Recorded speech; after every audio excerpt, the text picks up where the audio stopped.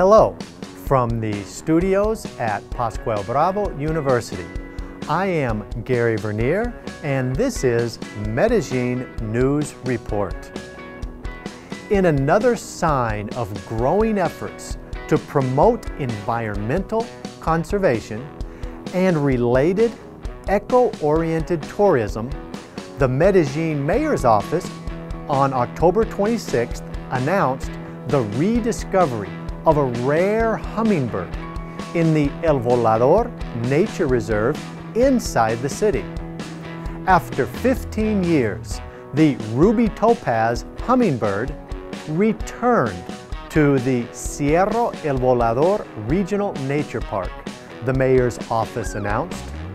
According to the Biodiversity Information System, 6.4% of Colombia's biodiversity is found in Medellin. The mayor's office has approximately 1 billion pesos to invest in environmental management at the city's iconic hilltop reserves, El Volador and Cerro Nutibara, the office noted. The ruby topaz hummingbird is a usually solitary species that frequents flowers at varying heights, sometimes on large flowering trees. According to the office, this bird inhabited the Aburrá Valley until about 15 years ago, but since then there has been no record of it.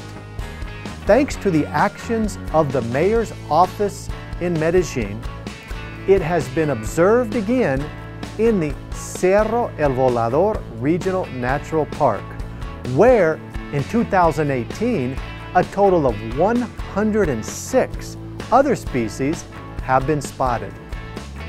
The municipal administration carries out integral interventions that contribute to the improvement of the air quality and to the preservation of the environment in the hilltop reserves.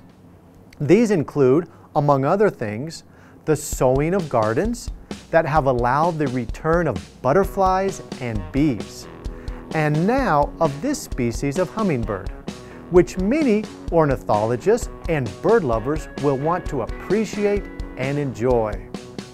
Also, during 2018, 5 new species of wild animals have been reported returned to the forest, reserves, and streams of Medellin, the office noted. This has been a Medellin News Report. Good day.